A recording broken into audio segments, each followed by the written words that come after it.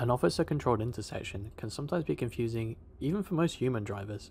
So today, here we are, in LA, in a Waymo I-Pace that's about to try and navigate that very situation all on its own. Now, I posted this clip that I filmed on Reddit a few days ago, and it was quite a topic of discussion. For now though, I'm just going to let the clip speak for itself.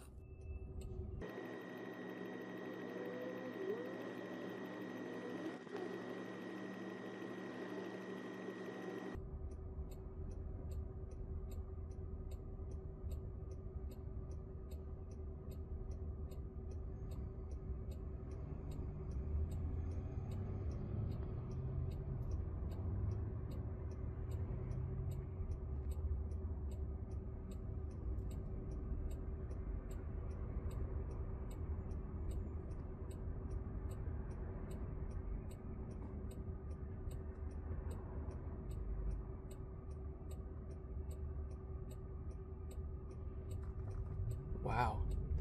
Wow indeed. Let's take another look at what happened there, step by step. So the first notable event here is one of the first interactions the car has with the officer. As you can see, the officer signals to the lane to our right to proceed through the intersection. The Waymo driver appears to flawlessly understand the intent of the officer here and stay put, despite them pointing in our general direction. This is something incredibly difficult for an autonomous vehicle to understand, as it would have to potentially understand eye contact and carefully track the position of the arm to understand the intent here. Next, we get to see some incredible real-time decision making on the car's behalf. Take a look at the wheel here. As the officer raises their hand, the car seems to initially turn to the left as if it thinks it's our turn to go, but then quickly corrects itself back to the right, as it has time to further understand its instructions to sit and wait where the officer indicates. Again, truly impressive behaviour here. Finally, the officer stops the oncoming traffic, and the car reacts immediately when told to go. The speed in which it's able to interpret the signal is what makes this clip just so mind-blowing. Now, the skeptics among you may be asking, isn't the car just proceeding because the oncoming traffic stopped? A lot of people proposed this explanation when I initially posted this clip on Reddit. However, I don't believe this is the case. Let me show you an example to explain why. In this clip, we can see traffic coming to a stop on our left, similar to our hand signal clip. Watch for the point where the Waymo driver decides it's okay to proceed. As we can see here, the traffic hasn't even come to a complete stop before the car starts to go. The slowing of the traffic is enough for the car to be confident that it's safe to proceed, and so it does. Let's compare this to our hand signal clip. The oncoming traffic has come to a full stop, and the car is still waiting. And now, the car proceeds, immediately after being given the hand signal. This difference in behaviour seems to convincingly suggest the car is reacting to the officer in real time, rather than just a clear intersection. What about the time where we were told to come forward and wait? Well, let's take a look at how the officer moves. See? The only thing that's changed is the signal they're giving. They didn't step back or out of the way. This once again points to the Waymo driver interpreting the hand signal. Well, what about remote assistance? Can't Waymo vehicles be controlled remotely?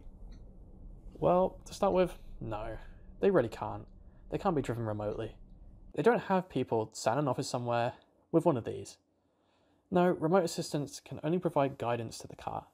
For example, make a 3-point turn here, back up here, proceed, etc. So how can we tell if remote assistance was helping the car here?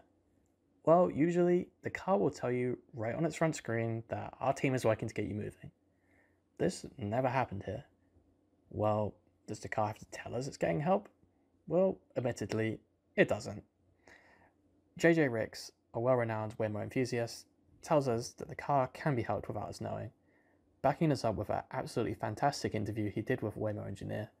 I have it linked below so you can check it out, it's well worth a watch. So, with this in mind, how can we be sure that this wasn't the work of remote assistance? Well, when the car is helped remotely, it usually takes quite a while. Look at this clip.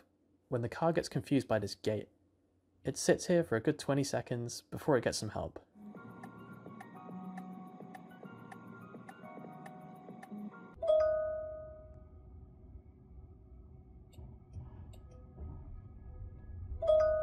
the reaction to the hand signals was far too fast and real time for this to have been done remotely.